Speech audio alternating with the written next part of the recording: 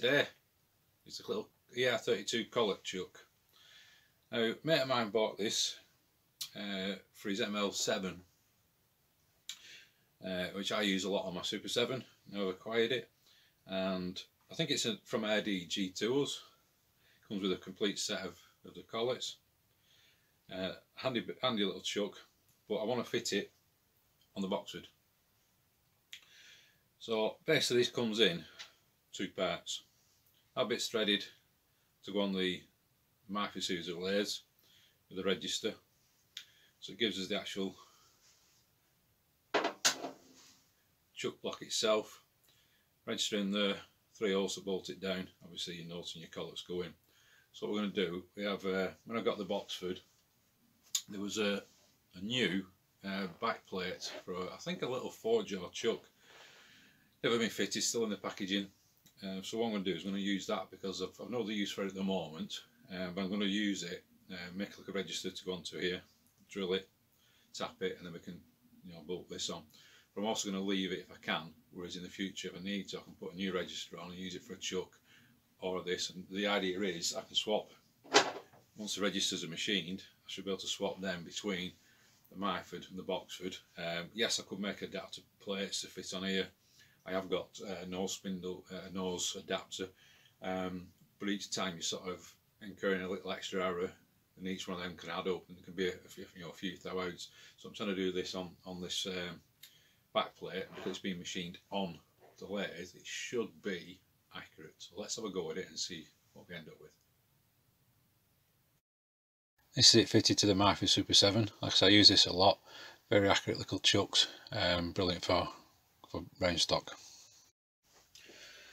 So what we've already done, we've mounted the back plate already on there. I just took a light skimming and removed the original register. And what we've got to do now is machine this down to fit into this register. So I've got it a few thou off, and I'm going to just continue make a bit more of a little step. Don't need a lot. I've actually done a few checks. There's just enough meat left after the threads. It's not perfect, but it'll do the job, because don't forget the 3 bolts are basically what will be holding it on, and it's only the register just to give it the centralisation. So we'll just take a few more cuts off there. Might speed this video up a little bit, it's only a bit of machining, and then we can get on to drilling the 3 holes on the rotary table on the milling machine.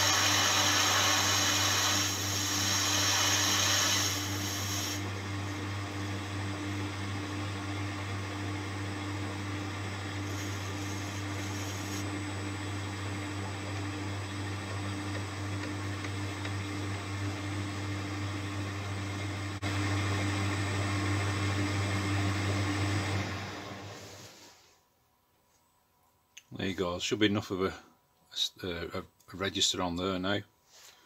I'm just going to take it down to the final size to fit into this. Then we can get it onto the milling machine and get the 3 holes drilled in it. So what I'm actually doing is just sneaking up a little bit on this, just taking a 1/4 of a thou at a time, just off the front edge, and then checking that it fits.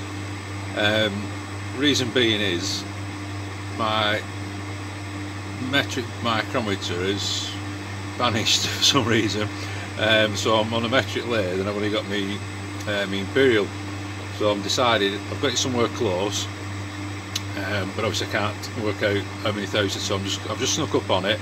We're really close there. I'm just going to take another little cut and I'll just show you.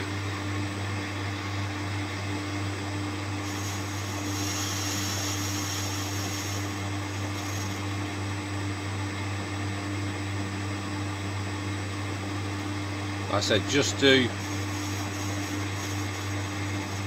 half the recess just to give us that little lead, and you can check it.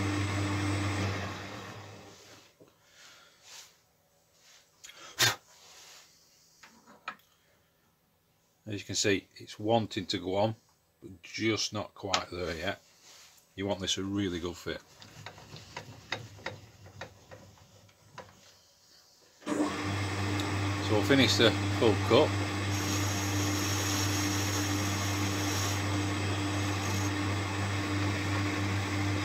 I think we'll just give it a little tiny tad.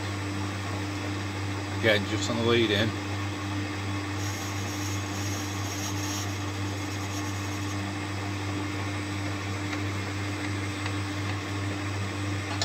Also, be very careful if you do this. Just going to break that edge, just to give us a chance that it'll actually take it. So I think that is going to be perfect. So I'll finish the cut.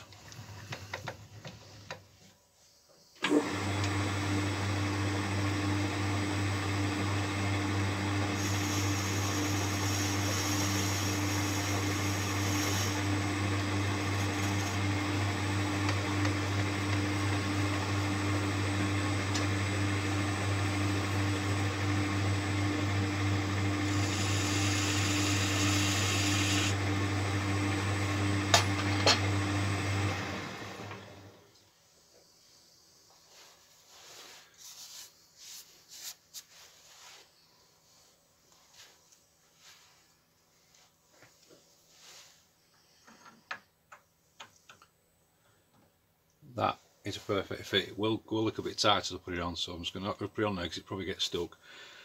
So we'll take this off now. We'll take it onto the milling machine and on the rotary table and drill the 3 holes. So as I said, what I've done, I'm going to leave it that size. One, it acts as a bit like a bit of a flywheel, give it more, hopefully a bit more rigidity. But also in a later date, if I do need this as a back plate for a little chuck or something, I've also got it. So we're on the rotary table now.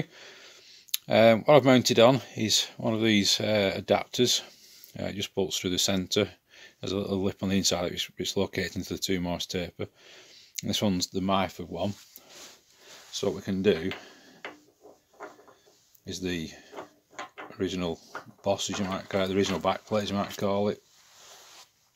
Screws on like that, and this then gives us, we can line up our centre or our hole to drill the back plate.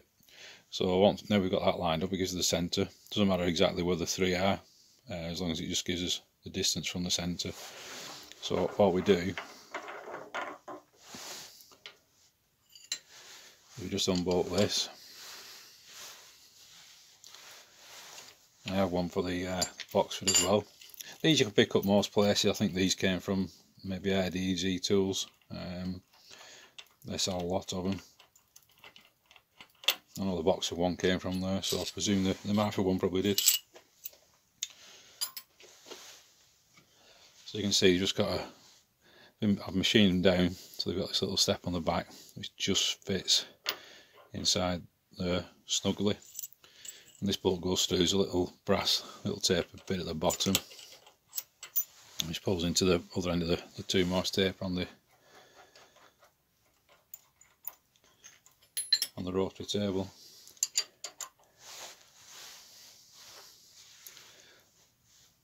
That's all they need. That's all we do.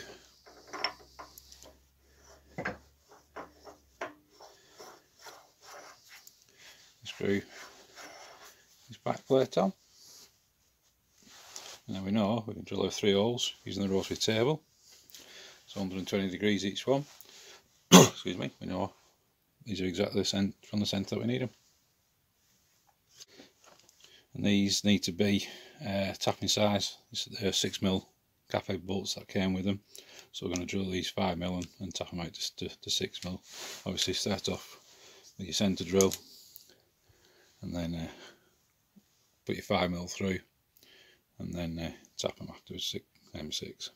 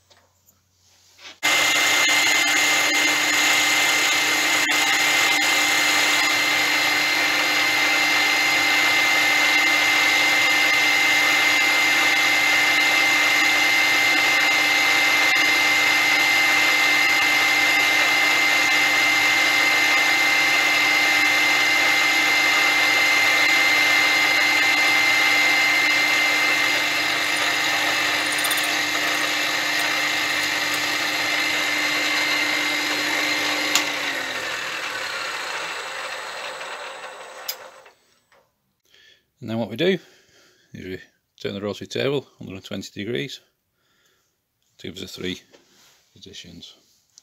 So let's unlock it.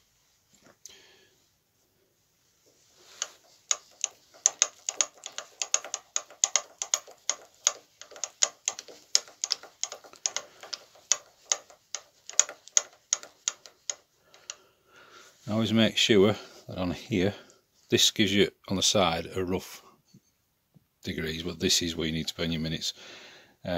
Just make sure that when you come round that you get your 0 line back up to your 0, so you know you're exactly on, and lock your table again.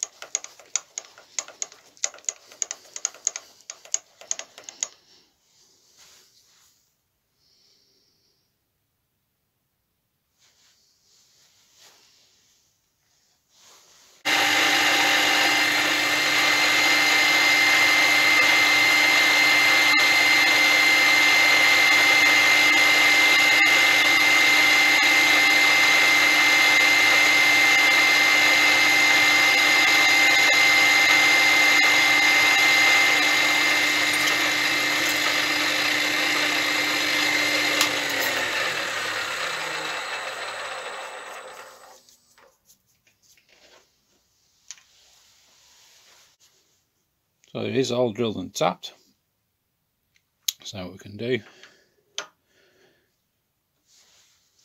is make the actual chuck on, which, like I said, it was a good fit. Line the holes up.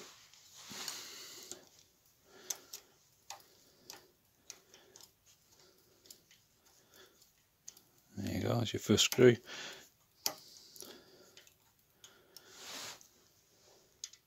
I'll put the other 2 screws in and then we'll give it a try on the lathe. There it is, all mounted on into the back plate. So now we'll get a collet in and we'll give it a test. So time for a test. Now this bar I know is pretty accurate, so just put it in the collet chuck now, and we'll just give it a quick spin just to see how far out it is.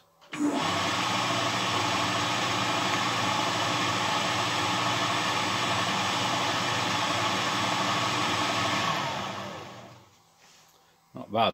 Just a bit of close up on that.